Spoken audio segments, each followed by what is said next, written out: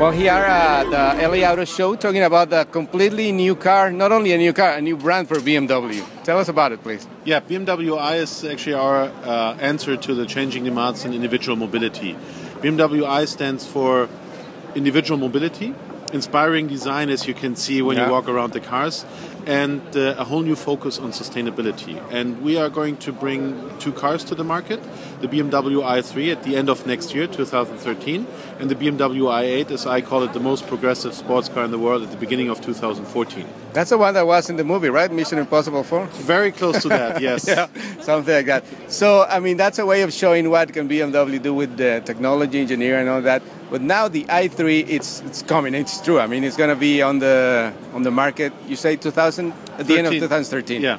And this is a pure electric car. Can you tell us a little bit about it, please? Yeah, it's a pure electric car. It has a high voltage battery system and electric motor, and it runs pure electric. And it's the only car that is specifically developed and designed for electromobility. So actually we changed the architecture of the car in comparison to our usual production type of vehicles. And actually by doing that we can use different materials, different technologies to bring so many advantages which are necessary to make electromobility a success. And this car is also unique because it's made of carbon fiber, right? So that makes also a reduction of the weight and the efficiency of the car itself. Exactly. This is one of the materials I tried I mentioned, is with this architecture we have the capability to make the complete passenger cell out of carbon fiber. And as you mentioned, it's a light material. It's actually the lightest material you could use in the automotive industry without any concessions to safety. And usually converting a regular car into an electric car, that brings an additional 350 kilograms, around 700 pounds to the car. And with this technology and this material we can actually completely offset that additional weight.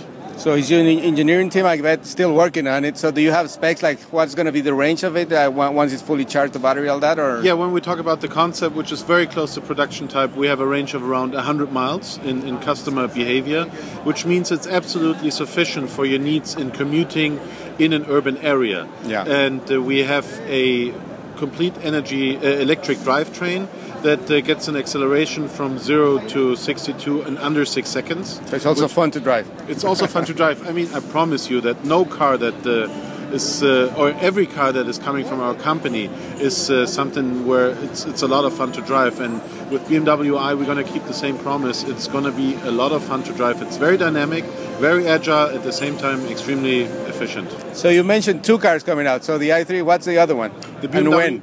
The BMW i8 is our, as I call it, the most progressive sports car in the world. It's a plug-in hybrid.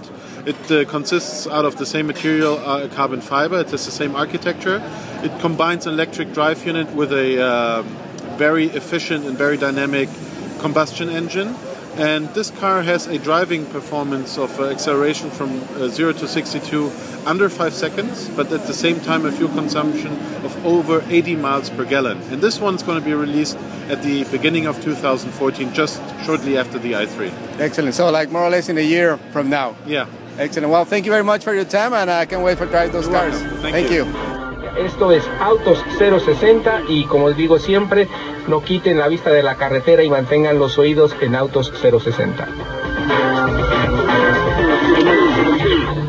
Este programa fue una producción de National Latino Broadcasting.